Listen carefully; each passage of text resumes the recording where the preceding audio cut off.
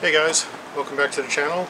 This one is a viewer request by Anthony's West Texas Rides. He left a comment on one of my videos and wanted to know more about this, so I thought I'd share it with the rest of you guys. This is the Shad SH45 top box that I installed last week on the 2018 Honda Goldwing. And I'm going to show you just how it opens up, the storage capacity, that sort of thing. But I just wanted to also mention just about the parts of it and the prices if I can. So let's get started.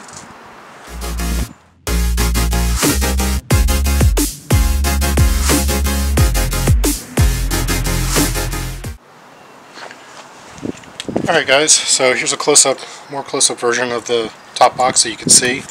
It comes with two of these keys. So to unlock it, turn the key so it's vertical.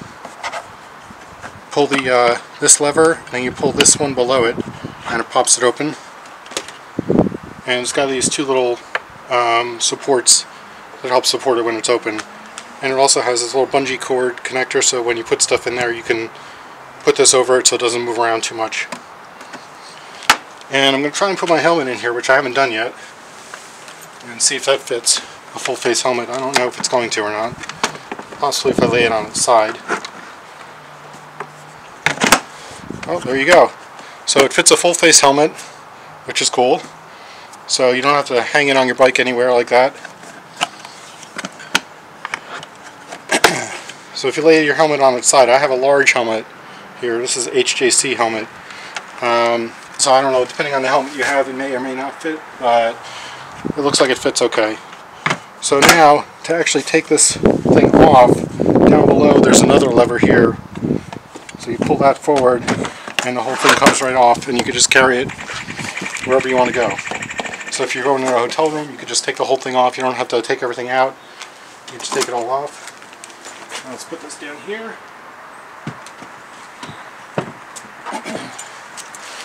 Now, let's see if I can get you a little closer.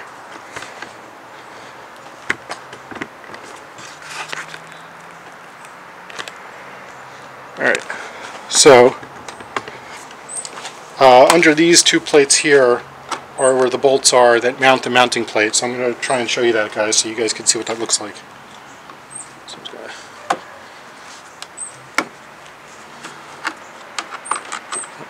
there's little tabs here that are under this thing that you just need to kind of pop out.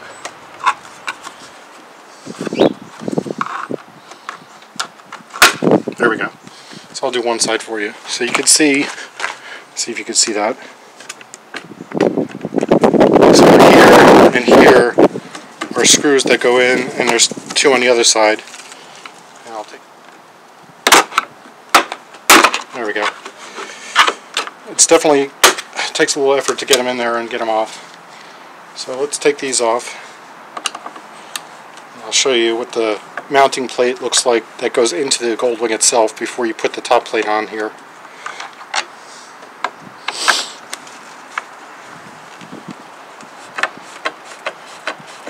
I would say the only hard part about this whole installation is getting the holes lined up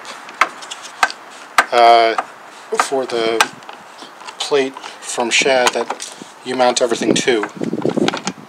Alright, so here's the mounting plate, and you can see there's 4 bolts here, and if you're familiar with Goldwing at all, or this particular Goldwing, there's 2 little tabs. I'm not going to take this thing off because it's a pain in the butt, but there's 2 little tabs, and let me see if I can show you. I don't know if you can see it, but underneath here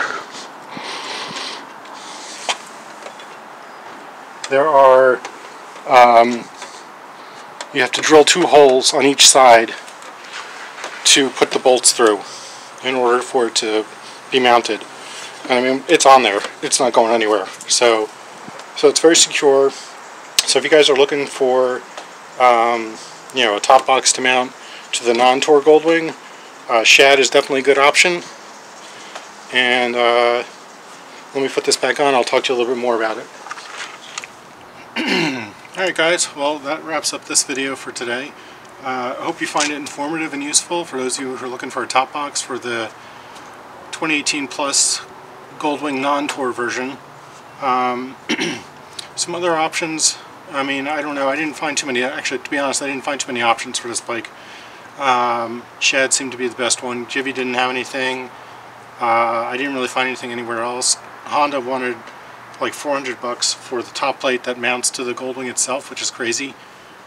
Why would you spend $400 on that? So I just spent, I think it was $70 on that, and for this whole thing right here, including the backrest, I think it was about $250, maybe a little more. But the whole thing was under $350. So if that helps you guys make a decision about something like this, great. You know, if you know somebody who's looking to do something similar to this, just tell them that Shad can hook them up. So, I guess that's about it. Anthony's West Texas Rides. I hope this helps make a decision for you, and I'll see you guys in the next video. Take care.